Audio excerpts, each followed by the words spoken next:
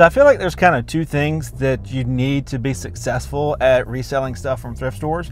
One, obviously, is knowledge. There's no secret there. You got to know what's valuable. You got to know what to pick up. You got to know what actually sells on eBay. But is there a secret second thing? I kind of think there is. There's something that people really don't talk about. And that's mainly because it's not fun, but it's the truth. So I want to explain that to you today, but I feel like a recent thrift trip that I went on will kind of help me explain it a little better. All right, first up, in the book section, not really finding a whole lot. Usually look for like textbooks or sets. That's really all I know. There's a bunch of J.D. Robb books. I could buy those and put them in one big lot. There's a few more there. Not really seeing anything to resell. I'm also looking for a book on lubrication. My garage door's been sticking, so I need some lubrication information. It's probably in the non-friction section though. Well, the clothing section is pretty sparse too. I did find 2 FootJoy golf shirts, but I'm trying to be a little pickier with my golf stuff since the season's slowing down a lot. But I am going to grab this Nike Golf Modern Fit. It's got the mock neck on it, and I always do really well with these mock necks. This one's probably get about 20 bucks, maybe a little more since it's got a pattern. If you can find the Tiger Wood ones though, they do really well. Well, unfortunately, just the one shirt at Goodwill. I'm certainly not gonna get rich like that. The good news is she charged me for a t-shirt. It's only $1.50. Just spotted these guys in the Christmas section. They want $5.99 for the marching light bulbs. There's several listed for like $60 or $70, but only 2 have sold, and they're selling for like $35. So I feel like if I list that at $35, Christmas coming, it'll sell pretty quick. They've gone kind of crazy on their prices here. $35 for a bread maker. I think they sell for like $40 or $45 online. $26.99 for an Oster steamer. $22 for a toaster oven. Kind of pricey. Speaking of bread though, I actually saw the other day where somebody had put some sourdough in a cage. It was bred in captivity. Department 56, Snow Village, Bright Lights, Christmas Parade, Marching Bulbs. Sell for like 30 bucks. Ended up only paying $4.19. It was 30% off today. So, not horrible. So they've kind of got a few areas of hard goods in the store. They got this one right inside the door. Got this area over here for big items, and all along that back wall is hard goods. And guess what? I've looked all through them and haven't found a single thing. I'm gonna look on the other side of this rack, and then maybe I can find something in the clothing. Pretty sure a guy just donated a bunch of golf stuff, and at first it looked really good. I was gonna get like 4 or 5 shirts, but this is the only one that survived. Most of them had spots or stains or were faded, but that's pretty cool. Kind of depressing, y'all. Just the one shirt, Polo Ralph Lauren, Kiowa Championship. I can't remember. Here's a comp. But hopefully it gets better, because I mean, this is pretty bad. I certainly can't pay bills like this. I actually had a friend very recently that was struggling pretty bad, couldn't even pay his water bill. So I sent him a get well soon card. So I went to 3 thrift stores and picked up 3 things that I don't know, can make me 40 bucks. And I'm the one sitting here telling you guys about the secrets of reselling. That's kind of ironic, isn't it? But honestly, that is the secret. I don't go to just one thrift store. I don't spend just 30 minutes at 3 thrift stores and find a whole bunch of stuff that I can make a whole lot of money on. I go thrifting a lot. Unless you're in some kind of gold mine crazy area of the land of milk and honey, I don't know, that's what it takes. Like for example, that first thrift store where we started off this video, I had already been there that week. Just walking by the clothes and headed to the hard goods and spot this guy. It's a nice heavy shirt too. Should be vintage. I don't know, it's worth picking up though, $4.75. So yeah, I picked up one CC Filson. I'm gonna call it a shacket because it's like this thick shirt jacket thing. Paid $4.75 or $5.75 for it, and it sold in less than a week for $75. Definitely a great brand to be on the lookout for, but you don't always find that great stuff every time you go, and that's kind of my point.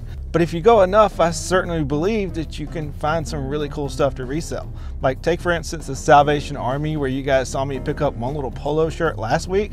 Well, I went like 2 different days and found some killer stuff. It's a camera case. I bet you there actually is one in here. Let's see. 61919 or online at midstateroofing.com. That's midstateroofing.com.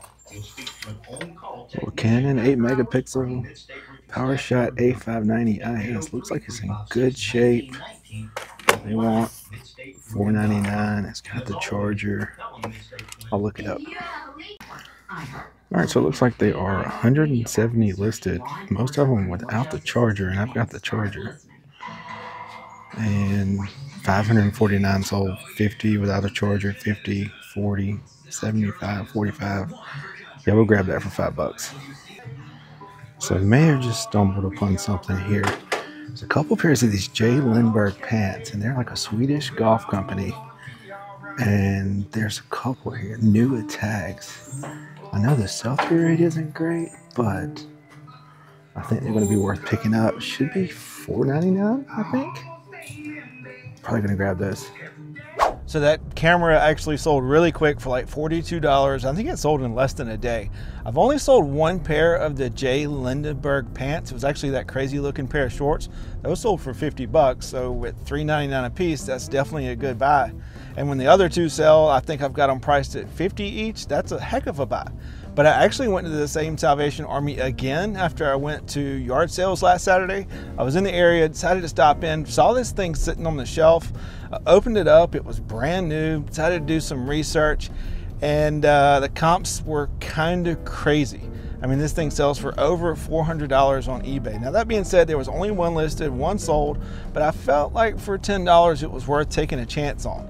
I looked it up on their website, and they're selling them for like between $600 and $800 there. So I think eventually it'll sell $900 into $400. That's pretty good. But you guys get the point. The secret is you've got to go thrifting a lot.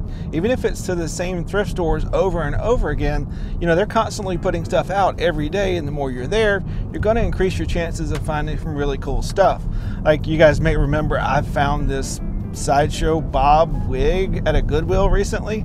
Well, I've been to that same Goodwill 3 or 4 times since then, and once again I found some pretty decent stuff.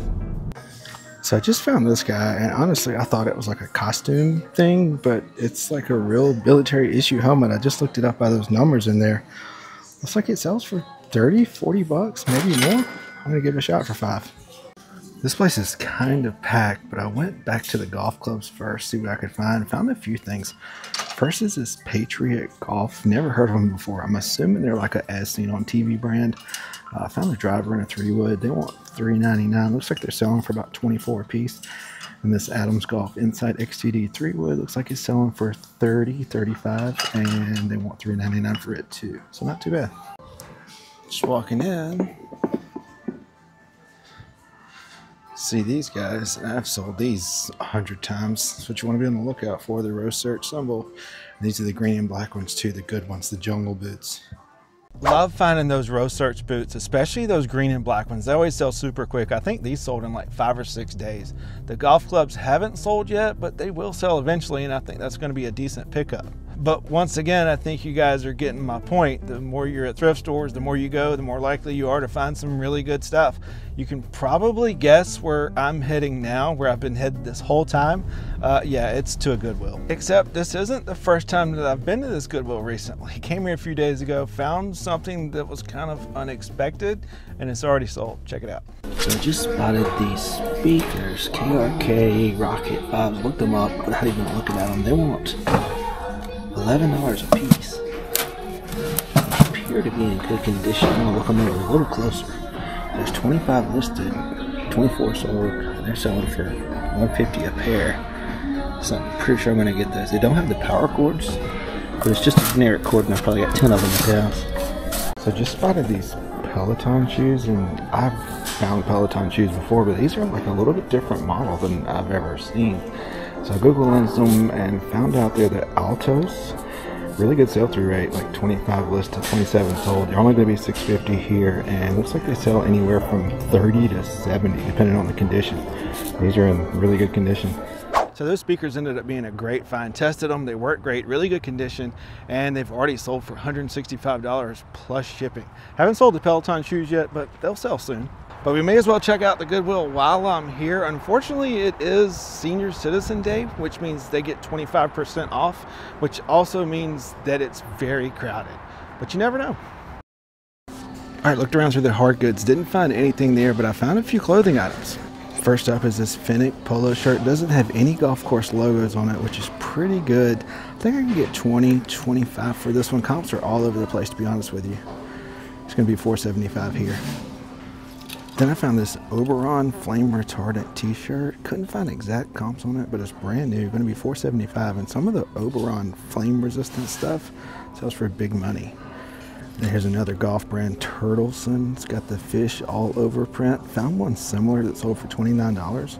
This one does have a logo on it, Callaway Gardens, which actually may help it. So $4.75, we'll take a chance on that. And then finally, this actually matches the striped shirt that you guys saw earlier in this video. PGA Ocean Course hat, $2.99. They've gone up on their prices here as far as hats go. I think I can get 15 or 20 for it on eBay, or I'll just throw it on Whatnot. I'm honestly surprised that I was able to find something at that Goodwill just now, because I got to come clean. I was actually there earlier today. After I dropped off my package at the post office this morning, that Goodwill's right down the street, so I decided to run in and I didn't find a single thing. And then when I got the idea to film this video, that Goodwill's the closest. So I ran in. Obviously you guys saw what I found, and that just kind of proves my point. The more you go, the more you're going to find. And they were actually restocking while I was in there, so I could have stuck around and found even more stuff. Who knows? But I wanted to get home. I wanted to edit this video and show you guys also something that was not that I found, but something that was given to me and really means a lot, and I really want to share it to you guys. All right, so before I show you guys this thing, I do want to say that I completely understand that everybody's situation is different. Like, you may have a 9-to-5 job where you can't thrift that much. You may live in a rural area where there's not many thrift stores. There's a lot of variables. I completely understand that. And that's not to say that you can't walk into a thrift store and load up with 3 cartloads worth of reselling good stuff. You just never know. But certainly going to more of those thrift stores gives you a better chance. But how about this thing? Custom painted Clemson fishing lure. I actually went to my post office box the other day, and this was in there along with a note from a longtime viewer, longtime subscriber, and I would say friend, my buddy Ron. He had sent me this, and a friend of his actually makes these. I'll put his Instagram up here and link his Etsy shop down below if you guys are interested in something like it. He actually sent me this. It probably made my whole week. I just think it's awesome. So thank you, Ron. I really appreciate it. But I do hope you guys enjoyed the video. Don't forget to like and subscribe. We'll see you next time.